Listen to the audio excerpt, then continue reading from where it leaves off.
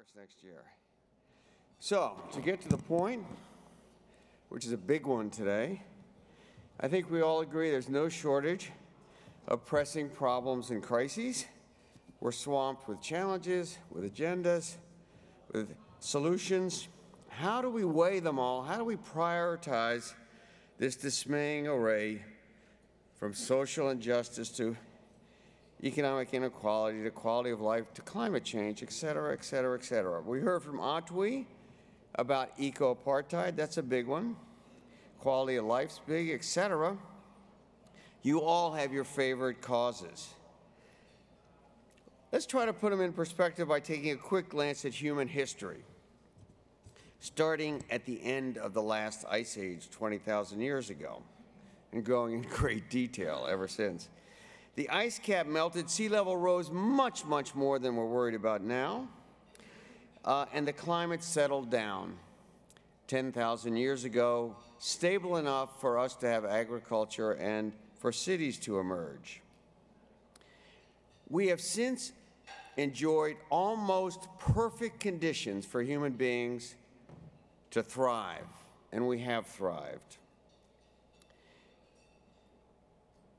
Now, scientists tell us, I don't want to quote a number, but it's close to 100%, they agree that this halcyon summer is over. It's starting to end. It's on the move. Climate is on the move, and apparently it's accelerating. So for me, climate change is the alpha mover, the alpha challenge, the alpha driver. Not climate change per se, but its impacts. We know the litany from drought and famine to flood and sea level rise and so on. The problem is they tend to cascade and compound in more and more disruptive ways. Here's the difference. We've been through all sorts of inequality problems, all sorts of poverty, and all sorts of moral decline, and all sorts of other environmental issues as a species. This is qualitatively new. It's different. It's unprecedented. But guess what? So was sprawl unprecedented. That was an invention after World War II in America. It was unprecedented, and we whipped it. Or we at least here showed the way to whip it. It's pretty much a change conversation now, if not on the ground. So it can be done, and we played a big role in doing it. If we want to whip climate change, we have two of the world's leading experts on how the built environment can successfully address it. Successfully. So I'm not going to recite their illustrious bios. You can read them. But I'm going to cast them in Isaiah Berlin's famous duo of the hedgehog and the fox. Yeah. The hedgehog views the world through a single lens, a single defining idea, like Plato did, like Dante did, like Dostoevsky did. The fox draws on a wide variety of experiences, like Aristotle and Shakespeare. Every one of us is part hedgehog and part fox, depending on the context, who we're talking to. You're different with your mother than you are, with your colleagues, etc. Today, Ed is cast as the hedgehog and Peter the fox. So the three of us met in the 70s, which to younger people, it sounds like probably the 20s does to us, the 70s to you. It's a long time ago, 40 years ago. We were all pioneering passive solar work, working together, which, by the way, the passive solar movement was also successful. It was also like this movement because it was reviving old ideas, in fact, as well as new ones, just like we have. Ed is from New York. He went to college. The New York Knicks wanted him, believe it or not. He was by far the best ball player in the passive solar movement. That's not saying a lot. Yeah. So he became an architect, a passive solar architect, had a huge impact in that field, And then suddenly, late in life, very suddenly, he goes national with this huge thing called the AIA 2030 movement, which we'll hear more about today. He is the man on how to get to zero, especially through changes in the built environment. Peter never played college ball. Why? Because he never graduated from high school, nor college, nor architecture school. How did this totally undereducated, completely uninformed guy do so much to get where he is, to get here today? You know about his accomplishments. The reason is he's able to penetrate problems and come up with insights faster than anybody I have ever known. He has a real genius at doing that, at being the fox. He is a very fast fox, the fastest, in fact. So I give you a very powerful hedgehog and a very fast fox. We're going to start with Ed. He's going to talk. Each are going to do about 25 minutes, and then we'll maybe chat a bit, and then open it up. Ed. Thanks.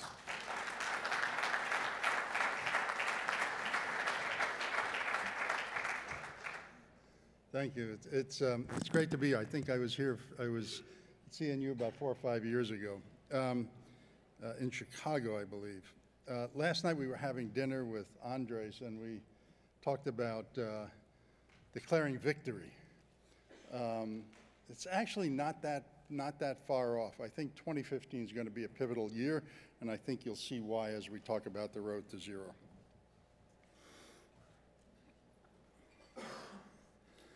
A fascinating statistic. You're all somewhat familiar with it, but I'll put it into context. By 2030, the next decade and a half, 2 decades, we will build about 80 billion square meters, that's 900 billion square feet of new and rebuilt buildings, that's tear down and rebuild, worldwide. To give you an idea of what that is, it's 60% of the entire building stock of the world today. So essentially, we're going to rebuild the world. To put it in to a little more immediate perspective, that's the equivalent of building in New York City every 35 days, and that's all 5 boroughs. That's Manhattan all the way through to Queens and Bronx. If we don't get it right, we don't solve the energy and climate crisis. It's as simple as that. If we get it right, then we solve the problem. If we don't get it right, we lock in emissions and consumption patterns for 80 to 120 years. 80 years is the lifespan of a building, 120 years all the infrastructure that goes along with it. So where is all this construction going to take place? It's actually fascinating. Very little will be in Western Europe and other developed countries. The Middle East, Latin America, and India responsible in the next decade and a half, 2 decades, for about 9%. Other emerging countries, mostly Southeast Asia, about 12%. The US and Canada, North America, is 15% of that total, and you all know that China is huge, and that's 38%. But what's fascinating is that the US and China will be responsible for over half of all construction in the next decade and a half, 2 decades. And so by working together, US and China, we have a huge opportunity to make things right. We know where all the emissions are coming from. Urban environments, and this is just urban environments, the cities, suburbs, are responsible for 75% of all human-produced global greenhouse gas emissions. And we also know now, and this is the latest science, which I'll show you now, that in order to stay under 2 degrees centigrade, which is a threshold that the international community has set, the scientific community actually has set that bar a little bit lower, about 1.5 degrees. But in order to stay under 2 degrees C, and I'll talk about why that's important, we have to phase out all CO2 emissions from fossil fuels by the year 2050. That means 0 and actually going below 0 with some uptake. So this is where we are today. We're burning about in fossil fuel emissions, about 10 gigatons of carbon a year. The scientific community, IPCC, has developed 4 scenarios. In scenario 1, which is business as usual, we just keep burning fossil fuels, slow down a little bit toward the end of the century, we'll burn through about 2 trillion tons of carbon. The second scenario is that we peak around 2080 and then start to drop off. We burn about 1.5 trillion tons of carbon. The third scenario is we peak 2040, 2050, and then slow down. We burn over 1 trillion tons of carbon. The fourth scenario, which is the most important scenario, is peaking around 2020 and then phasing out all fossil fuel CO2 emissions in the power sector by about 2070 and then going negative after that. That gives us a 66% chance, a likely chance, over 50%, of staying below 2 degrees centigrade. But what the scientific community is now saying, that's a 33% chance of going over. And if we go over, it's a nightmare scenario. So those are not good odds. So they ran a fourth scenario based on that same, what they call a 2.6 methodology. And that's peaking next year and then phasing out all CO2 and fossil fuel CO2 by 2050 and all greenhouse gas emissions by about 2070, 2080. That gives us a high probability of staying under 2 degrees centigrade. So that's the scenario that we want to follow. Why is that critical? We're at about 0.8 of a degree centigrade global warming. In the first 3 scenarios, we go past the 2 degree C line by about 2050. In the first scenario, it's 2040. And then the planet keeps on warming. Climate change, once we go over 2 degrees C, climate change becomes irreversible. There's so much CO2 and inertia in the climate system that the planet just keeps on warming, and we can't get it back. If we limit ourselves and phase out CO2 emissions by 2050, then we don't reach the 2 degrees, and because of the uptakes of oceans and forestry and soils, we begin to bring the planet actually back to pre-industrial levels. So that's the track that we need to be on. In 2003, we published an article in Metropolis magazine, and it's now pretty well known, and we called it the Architects Pollute issue. And it was very controversial at the time. Telling architects they pollute was not an easy thing to do, but it did resonate within about 6 months. In 2006, we issued the 2030 targets. All new buildings, major renovations, 0 carbon by 2030, designing to that standard. And it's since been adopted by the American Institute of Architects. In fact, within a month after it was issued, the AIA board adopted the targets and are now moving to implement them.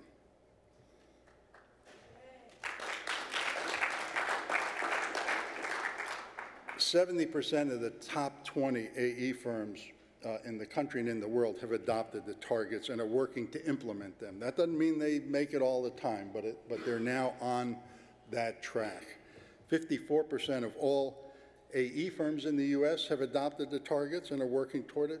And an amazing statistic, 63% of all AE firms believe that by 2030 they will be designing carbon neutral buildings.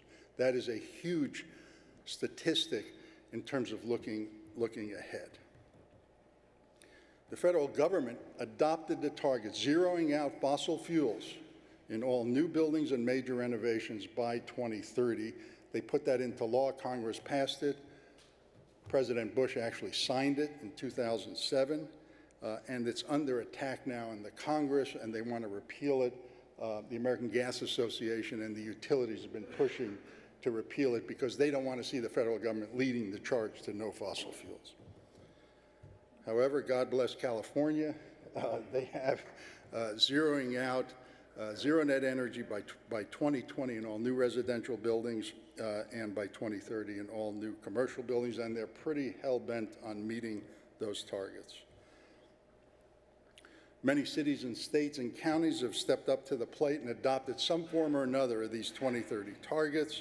We've been educating architects all around the country in a series called the AI Plus 2030 series.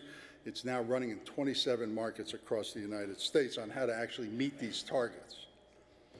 And some architects in Seattle, architects and planners in Seattle, just unknown to us, called us and said, we want to start a 2030 district, meeting your 50% district-wide targets and your zero for new buildings and major renovations.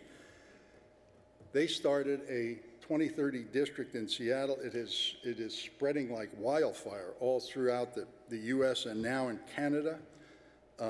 And Albuquerque actually, a few days ago, just announced went public with their 2030 district. It takes quite a while to get to 2030 district status, and you have to just sign a charter and all sorts of things. And now we have cities all across the US now in various stages of forming 2030 districts. So what are these 2030 districts?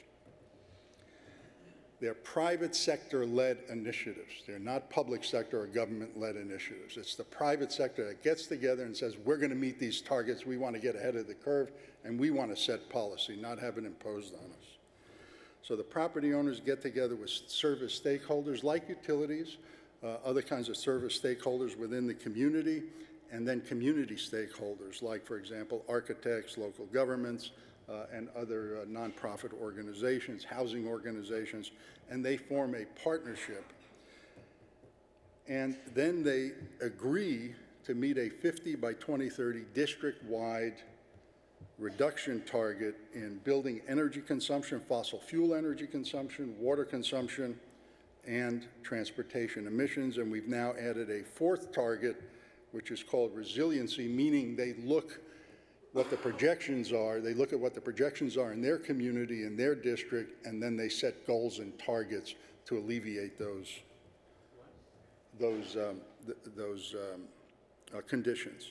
So how do we get to zero? We say it's a two-step process. Step one is what we call information. Step two is what we call technology. Step one actually gets us 70 to 80% of the way there. This is low cost, no cost. This is what you know and how you understand the issues and how you're able to plan and design. Step two is adding technology to get you the rest of the way there. Step one is everything from regional transit planning to district boundaries and city boundaries, to local transit, to walkable communities, to buildings, and all the way down to building elements. It's the whole 9 yards connected up so that planning isn't divorced from architecture, isn't divorced from products. It's all one new way of doing things, essentially one new language. And once we get down 60, 70, 80% of the way there, then we add renewables, everything from site scale renewables all the way to district scale renewables and neighborhood scale renewables to utility scale renewables, wind, solar, biomass, geothermal. We started an ambitious project of gathering all this information in both planning and architecture across all scales and putting it into what we call the 2030 palette. It's free, it's online, and it's continually being developed out. So the initial palette is now there. It consists of 53 or 54 different issues, from regional issues through city-town issues, through site issues, and then through building issues and building element issues. We call them swatches. It's a palette. Each swatch is then developed separately online. It consists of a rule of thumb or a guideline to solve that particular issue. And again, this gets you in the ballpark. And so, for example, this element, this swatch is called solar shading. There are examples of south side shading or north side if you're in the southern hemisphere from all regions around the world. And then it gives you a rule of thumb. So, for example, this shot was taken in July, August in Bainbridge Island, Islandwood, and 44 degrees north latitude. And essentially it says, if you project out half the height of the opening, you'll shade that glazing in the summertime. So here's the height of the opening in Islandwood, again taken in late July. That's X is the height, that's half X, and you can see that the shading is shaded. If you know that one particular rule of thumb when you're designing, then you are in the ballpark. You can then adjust it slightly depending upon computer models and things like that. But this gets you probably 80–90% of the way there. There are also in-depth information pages. We only have about 5 or 6 swatches that have those. And then there are tools and resources where we link out to what we can find, the best resources that we think are available, and this keeps continually getting updated. So those are links out to what people are doing. I wanted to touch on this one because Doug is writing a paper on heat island mitigation. And so there is a swatch, Doug, on heat island mitigation. It has 3 or 4 rules of thumb. One rule of thumb is about tree canopy. How do you reduce heat island mitigation? So for example, if you increase your tree canopy by 10% within a district or a city, you can reduce midday high air temperatures by about 1.8 degrees Fahrenheit. That is huge when we begin talking about that issue, you know, especially with old people, people who work outdoors all the time, landscapers, stuff like that. This becomes an important element. So have we made any progress, and why have we even been talking about declaring victory here? In the U.S., in the building sector, the U.S. used about 40 quads of energy in 2005. So this is quads of energy. It's just a unit of energy, quadrillion BTUs, a big number. So in 2005, we used about 40 quads of energy. That was documented. And in 2005, the federal government, the DOE, EIA, projected that we would need about 43% more additional energy by the year 2030, that we're going up almost 45 degrees in terms of energy consumption. And every year they do this same projection based on the latest statistics and analysis and project out into the future.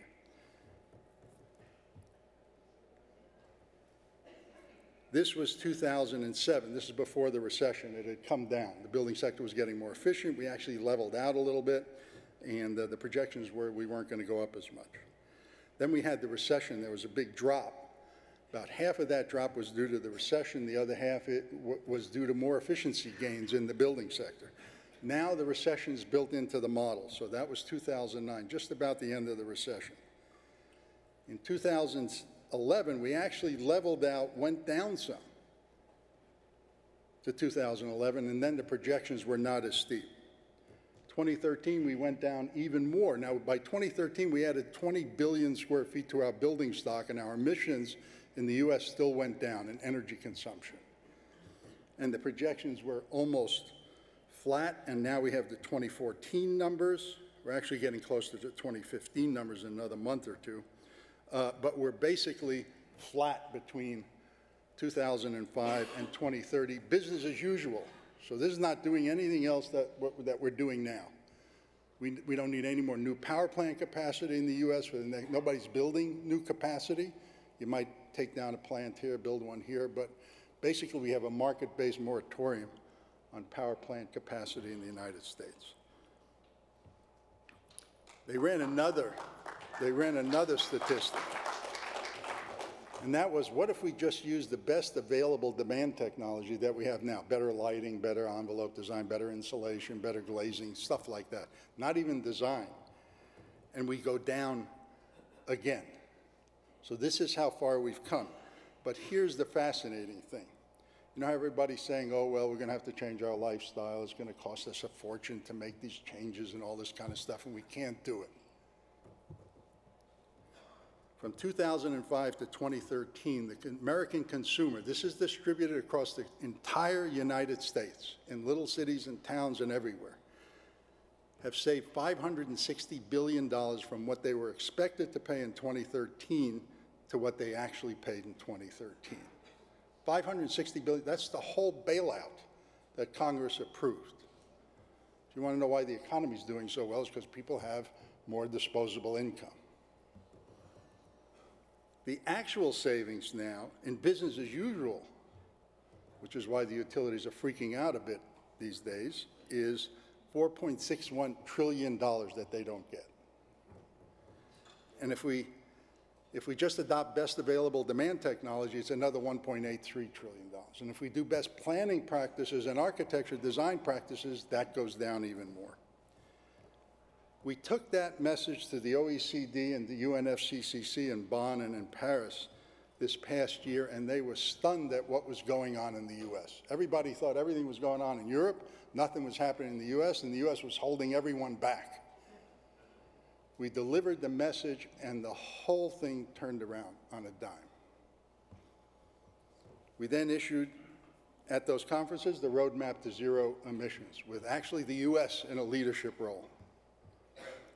Since that time, there was a every third year meeting by the global architecture community, all the chapters from all over the world, representing 1.3 million architects. We sent a pledge with the AIA to that meeting, and it was adopted unanimously. The first time in the history of the UIA that they adopted something without one dissent. Every country in the world was represented, and that was phasing out CO2 emissions in the built environment by the year 2050.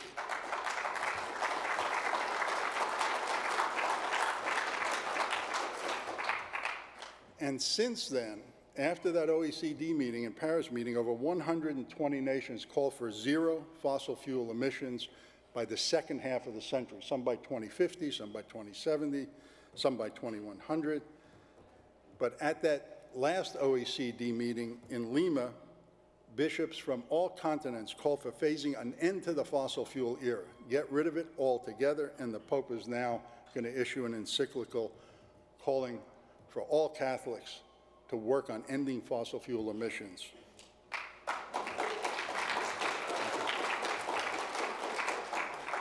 The head of the World Bank called for zero net emissions. The head of the OECD called for zero net emissions. The USDN and Carbon Neutral Cities Alliance now has 17 in the Cities Alliance globally, and I think the USDN is now working close to up to 20, 30 cities now pledging either 80 by 50 reduction in greenhouse gas emissions or zero by 2050. The EU set its interim goal at 40%. California just followed the EU this past week with a 40% by 2030 goal, and then 80 to 95% emissions cut by 2050. And this morning I got up and read the news, and the Church of England now is selling all fossil fuel investments, following the leadership of the Catholic Church, and calling it a moral responsibility to get out of fossil fuels. We were contacted by the mayor's office and a task force that was set up by de Blasio before Climate Week last year. 71 to 75% of all emissions in New York City comes from buildings. So they asked us, how would we phase out buildings? What kind of target can we get? We illustrated how they can get to an 80% reduction by 2050 in New York City, with buildings leading the way at a 91%. We since put that into an urban climate initiative for any city, and the way you do it with cities is you got to get at the existing building stock. There's 5.75 billion square feet of building in New York City, and the way you do that is at building sale. There's a lot of money changing hands, and you then require the upgrades at that particular point in time. And now I want to finish up. I was asked to talk to a whole group of scientists, the National Science Foundation, and I was giving a keynote speech to scientists, and I was wondering, what am I going to tell them? So I said, you guys recently sent a probe out to an outer space, took years to get there, went to Saturn, and you actually guided it through the rings of Saturn, took measurements and photographs, and sent that back to Earth. Now, Saturn's moving. I mean, how you send it through the rings of Saturn, actually pinpoint it, is amazing. And I said to the scientific community, I said, I'm going to give you another problem. You solved that problem. I want to give you another problem. It's a very difficult problem now. This is how much solar energy falls on each square foot of surface So this is distributed free. We don't have to dig anything up. We don't need machinery. We don't have to destroy the planet. We don't have to burn anything. This is distributed free to every place on the planet. So I'm going to take 4 completely different cities and areas in the U.S. Seattle, which is probably the cloudiest climate in the U.S., or probably the world. Chicago, Albuquerque, and Atlanta, for those of you who are lucky to live in Seattle. And I'm going to show you how much energy falls on the roof per square foot, in thousands of BTUs a square foot. That's the scale. And how much falls on the south face. So this is how much energy falls on the roof, 1 square foot, or horizontal surface, in those 4 cities. Seattle, about 400,000. Albuquerque, about 650,000. This is how much falls on the south face per square foot, almost as much as on the roof. Close. About 350,000 in Seattle, and then probably 500,000 in Albuquerque. Okay, so now, this is how much energy consumption this is a typical leaky old house in the U.S. needs a year per square foot of floor area. Same square foot to square foot. 42,700 BTUs a square foot a year. In a typical commercial institutional building, the average is 85,000. If you build those buildings to code today, it's about half that amount. So that's the average, and you build it about half that amount. So this is the problem I gave to the scientific community. I said, in Seattle, this is how much energy you get on the roof per square foot of any area in Seattle, and that's how much energy you get on the south face per square foot of south face or south wall. And then I said, let's throw in the east and west face just for good measure. It's actually quite a bit falls on the east and west face. So that's how much energy you get on the roof and 3 sides of a building in Seattle. Worst case, this is the worst case condition. And I said, this is how much energy a typical US building needs to operate per square foot. Same square foot, thousands of BTUs a square foot a year. So I said, raise your hand if you can't solve this problem. You just sent a spacecraft through the rings of Saturn, and this is the most pressing problem on the planet.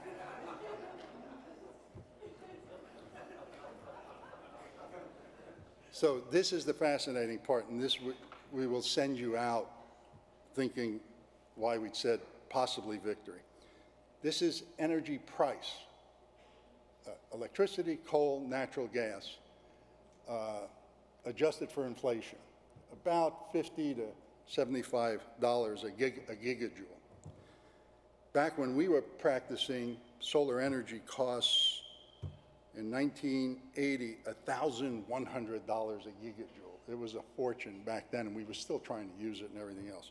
Now I want to fast forward to today. This is the price of generating electricity from solar energy. It is now at parity today with fossil fuels, and that's not going to bounce back up, by the way. Keeps going down.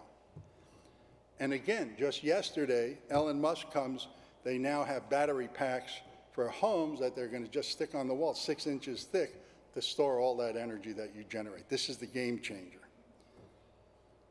So, in finale, in 2001, 81% of our new generation on an annual basis was coal, gas, nuclear, and oil, and 19% was renewables. I'm going to put that in motion now.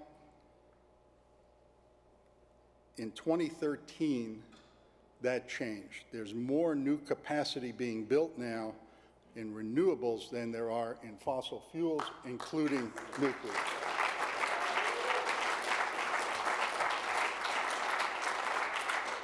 And with battery storage, it's a game changer. That thing is going to drop, and the other's going to disappear, actually. Thank you.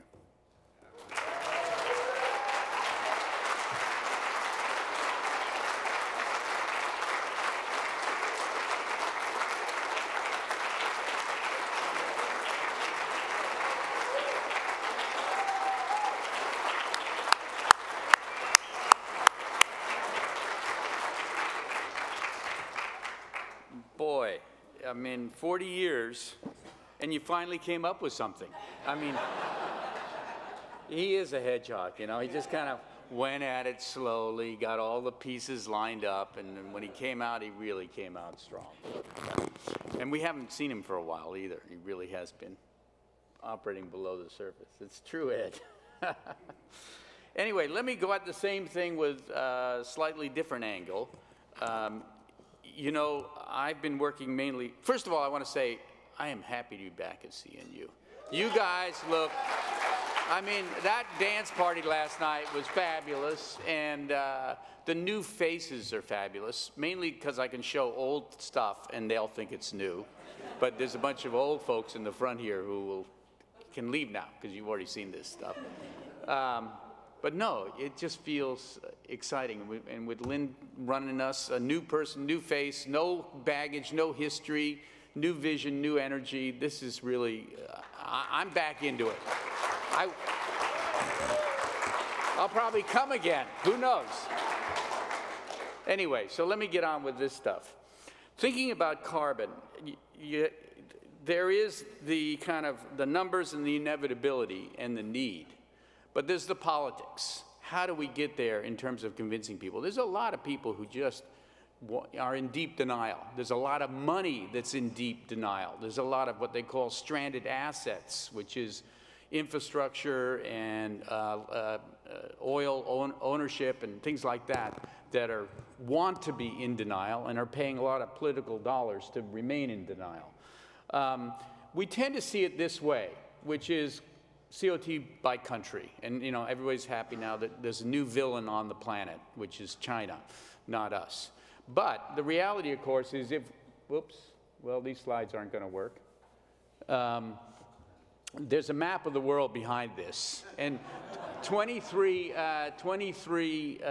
tons per capita is US. 10 per capita is Europe.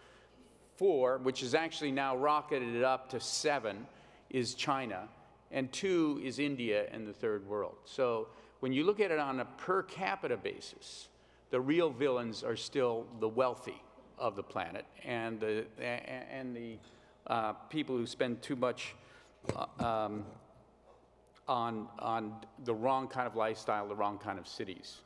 Now, how do these people spend it? And globally, buildings, as Ed is focused on more, is a big component, transportation less. But those two together, around 60% of the carbon problem is urban. It's the urban form, it's the buildings, it's the things we deal with. As the society gets wealthier, interestingly enough, as California shows, it gets to be more about transportation, because actually fixing the buildings is easy to do, should be done. And in California, we started back in the first Brown administration with Title 24. We set energy standards, and lo and behold, our buildings are not a big problem anymore. And that actually proves the point. What Ed says is, well, now we should just do that everywhere. So, but the transportation one is the one that, on some level, New Urbanism focuses a little bit more on, which is how do people move around in their city? What kind of physical environment is there?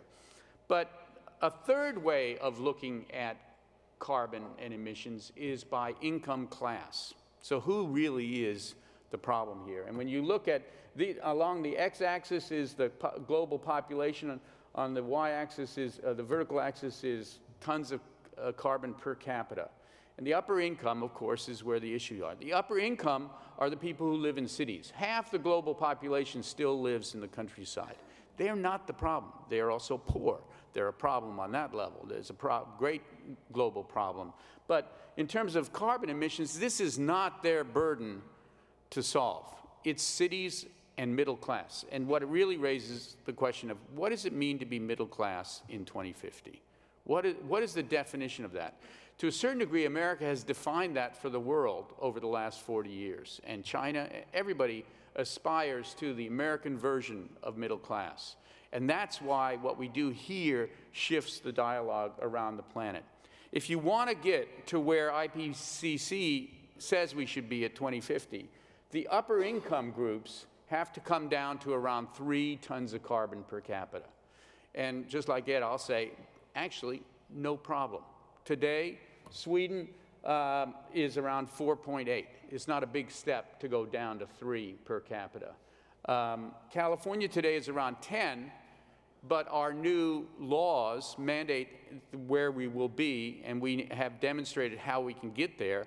We'll be down at around 3.3. So California will actually demonstrate what the international wealthy have to do in order to get there.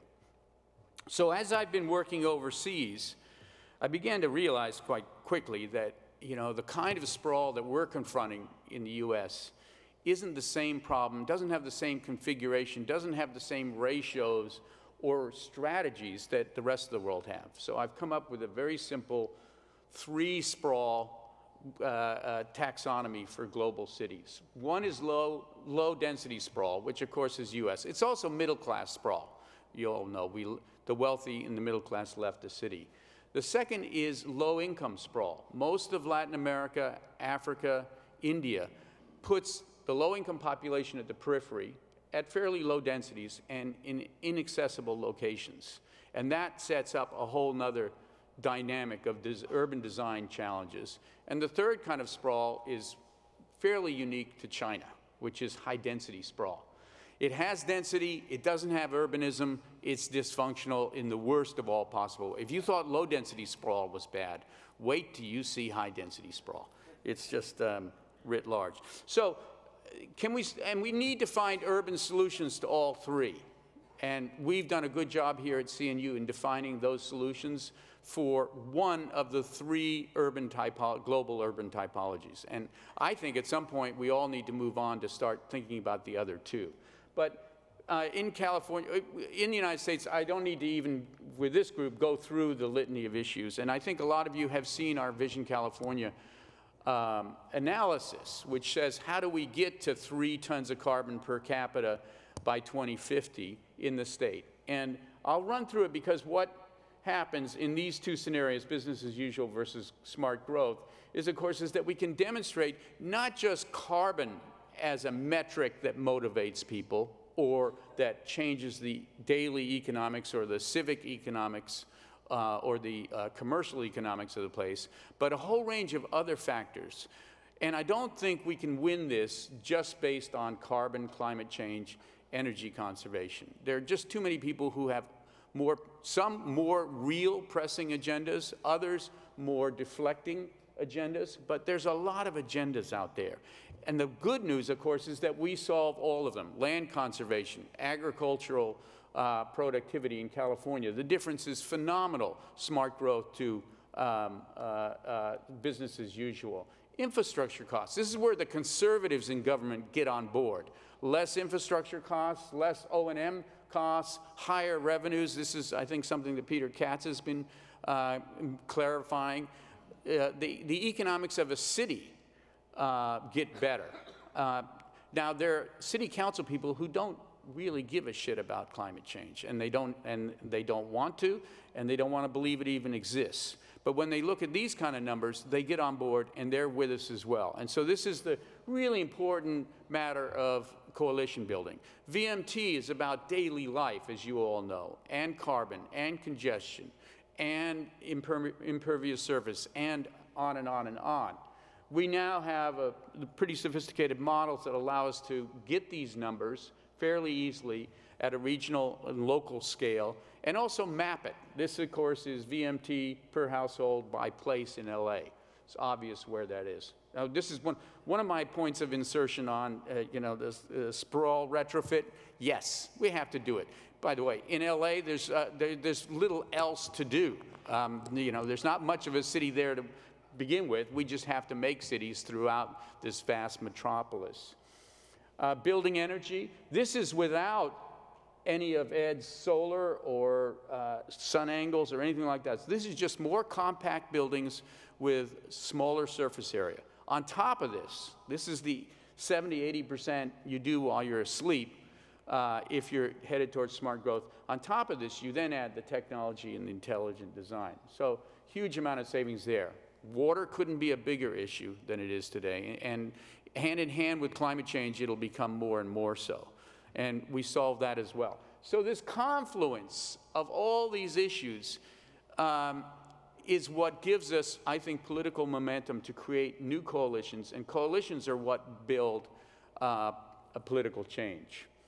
Activity-related, walkability, all these things, health costs, I mean, all these factors come together.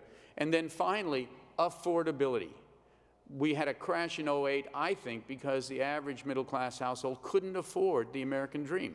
Fundamentally, they couldn't afford the size of the house, the size of the yard, the distance of the travel every day.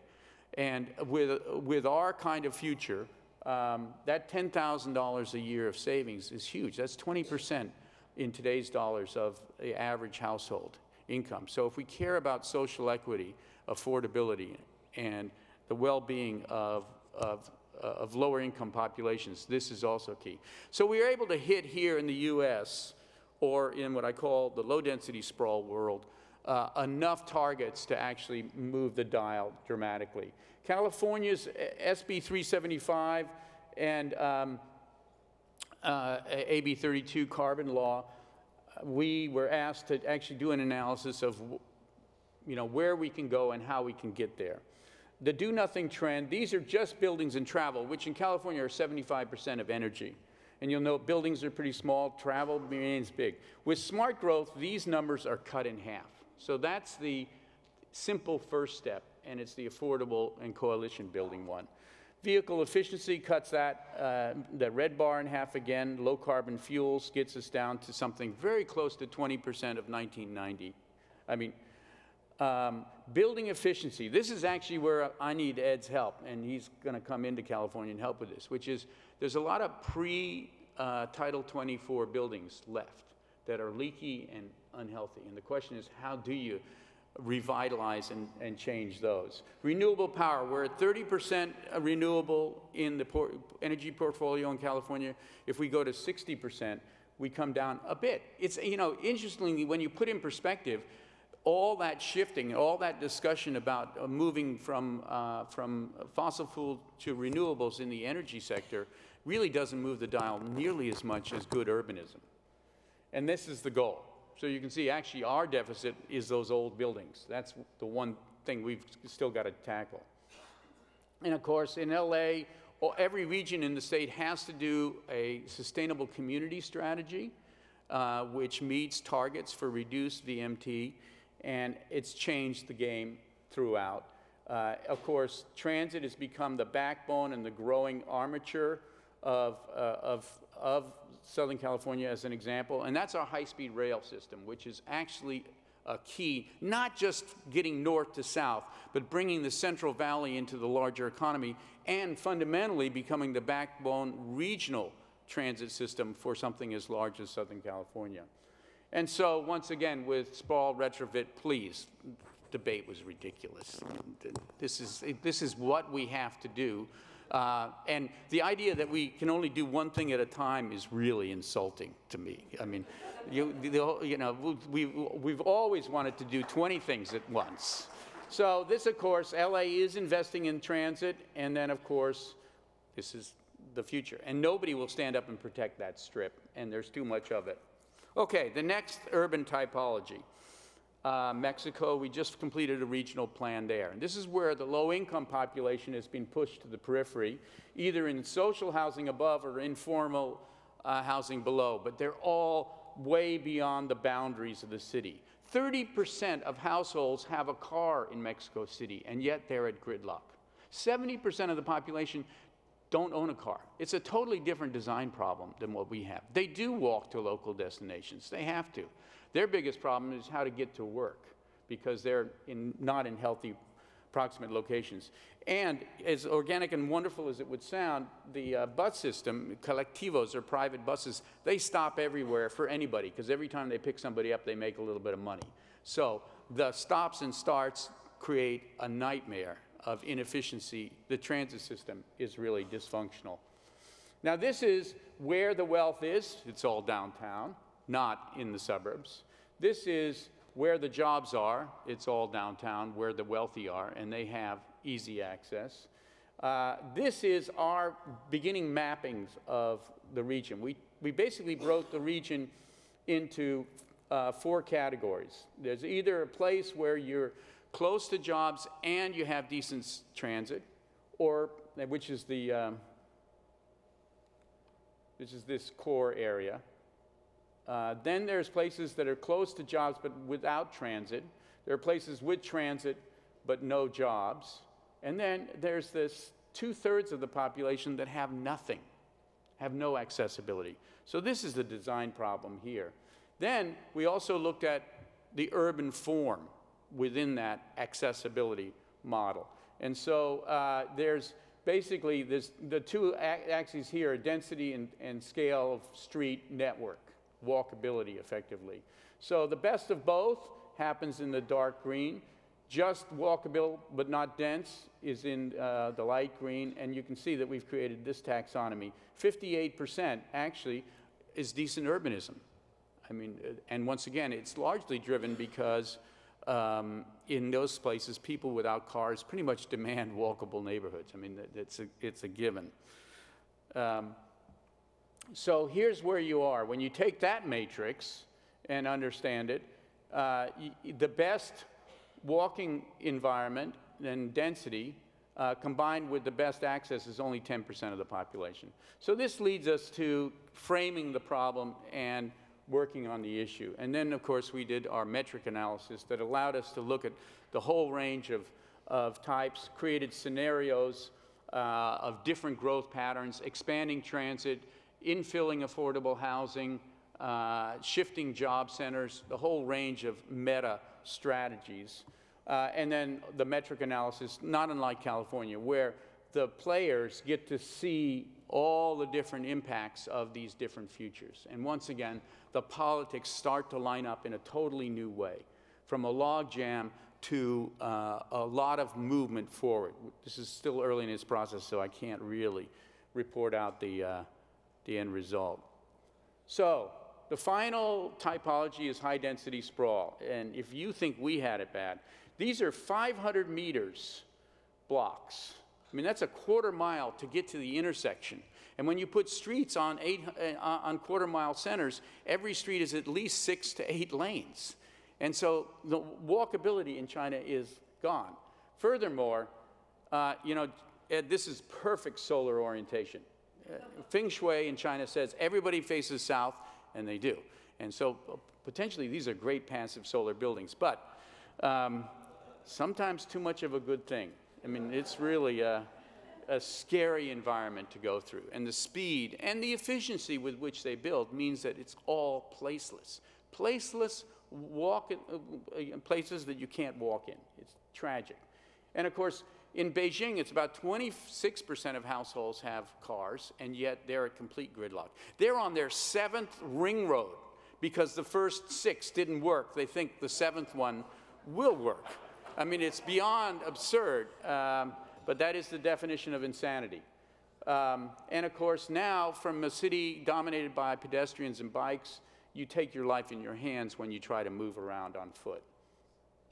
But more so, the real motivator for China isn't climate change, it's air quality and the health impacts. They're at a point now where people can no longer work in Beijing. And so what I keep coming back to is that we need to have a full range of motivators, not just climate change as the one. This is what's really making them change. So years ago, 4 years ago, Energy Foundation invited us to come in and make some proposals about urban form. And the national government in China said, we like these ideas, but we want to test them before we adopt standards around these concepts of new urbanism and transit-oriented development. So they gave us 6 cities to work in. And each one, I'll show you briefly, were very significant projects. By the way, this is the percent of GDP for mortality from air quality impacts. In China, it's 12% of their GDP. So on your graphs where you show the money saved on energy, you can also show lives saved because of these strategies. I have more of this. It's fascinating. So here's a super block, and here's the environment within. Actually, nobody lives on the ground floor, so they're empty. No shops, nothing. No sidewalks. It's beyond absurd. These are the super blocks as built. And we were actually asked to redesign this area. It was already under construction, already had a grid. And so we went from that, which is a literal map, to this. That's actually the same amount of asphalt and the same built-up area as the previous map, just urbanism instead of superblock. In Chongqing, this is a small city of 30 million people. It's a city the size of California in population. In the southern part, it's the historic center, and the study area, small study area they gave us, is planned for 4.5 million people in growth. We started by introducing an idea that they never thought of, which is to study the natural environment before you start planning the area. Because their attitude was always just, the bulldozers will take care of it. It's very hilly terrain. So we masked off and preserved the key riparian corridors and topographic areas. It still leaves a lot, and unfortunately, I don't know if you can turn down the light so we can see this. This is the built environment. They've already put in the freeways. You know, the freeways always go first in China, so it's kind of sad. The dashed are the ones that aren't quite done. So those are the design givens, the natural environment and the built environment. This is the end result. We call these transit-oriented districts, which are areas that are potentially walkable, and within them, TODs, based on what is the most phenomenal investment in metro systems. I mean, they are really building transit, and they get that transit is the key. What we tried to show them is your growth should be organized around the transit, not the freeways. This is one little test site that we were given, ULI. It had a plan for superblocks, isolated uses, and we redesigned it into a walkable grid with auto-free streets. And of course, we were able to save the whole riverfront as common open space. And every highlighted street in there is an auto-free street. Now here we are. CNU doesn't like auto-free streets, but when you go to countries where only 20 to 30% of people have cars, auto-free streets make all the sense in the world. And there were transit there. So we got to recalibrate our standards when we go somewhere else. Same with, of course, high-rise. High-rise is a good thing if it's handled properly, i.e. focused around metro. And so that's what this particular community looks like with its green edges. And this is the transit center where the dreaded one-way couplet emerges. As the road comes off the freeway, turns into a more civil three-lane facility that people can actually get across. But the focus is on the transit center. And a couple more minor projects. This was about 1.5 million population in Xiamen, in Kunming. Another one. This is actually that site that was superblocks, and we redesigned it. And once again, the dreaded couplet. This green space down the middle had already been planned as a 12-lane arterial. And so what we did was we said, no, you can actually put the cars out here and convert it all to parks and buses. So this is no cars, and the cars are at the periphery, and this is the framework there. And they actually are building that. Zhuhai, this is an area the size of San Francisco. So these are small experiments that are being made. The end result is, and I think am I out of time? No, I'm not. I'm going to go through this. We developed, and you can't see the, yeah, you can, a series of very simple standards. And each one of these red lines actually has numbers to it, design standards. And we have now been invited by MOHURT, which is the HUD equivalent in China, to write design standards, not guidelines, standards that will be national on all of these features that I'm about to go through. So 8, and you know, the tradition of writing a charter, the commandments, I mean, really goes over well in China. They like this kind of thing. You know, this, thou shalt do this, this, this, and this, by the book. Bike networks. Dense networks. Now this is the most controversial, the biggest lift there, because the developers and the cities were really used to delivering land. And remember, the city is the horizontal developer. He's the big land use client. And then they sell the land, they lease 50-year and 70-year leases to private developers to build the vertical stuff. So the developers are used to getting a 500-meter block, and the cities are used to laying it out that way because it's quick and cheap. So going to this more complex network really has been the biggest sticking point. But of course, it's at the heart of creating a decent urban environment. We can't do it any other way. And I think we've won that battle.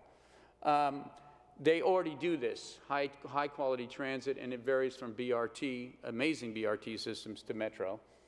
The idea of bringing back mixed use actually isn't a big reach. Most of the residential blocks do have small scale retail, but they're getting the affliction of shopping malls.